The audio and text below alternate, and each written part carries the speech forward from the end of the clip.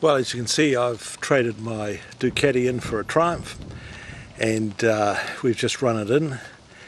Well, possibly we've got a bit more kilometres to do before it is fully running, but you know, it's underway, and the engine seems to be performing very well. So I'm very pleased with it. Always been kind of addicted to motorcycling since I was about 15 years old, and just one of those things. I think Burt Munro said that once you've been on a motorcycle, you'd actually lived.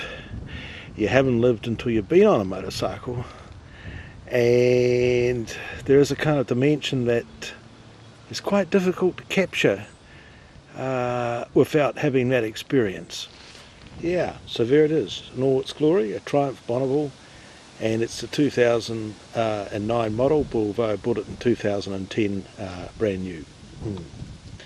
Very nice bike, and look at all the lovely features, chrome exhaust and lovely chrome headlight, nice shaped silencers, mufflers, and of course I've fitted an aftermarket grab rail at the back with a little sissy bar and fuel injection.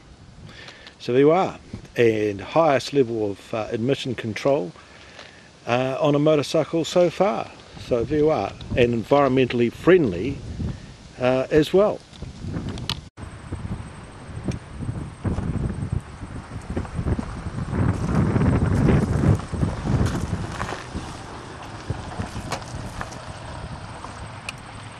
Beautiful, eh?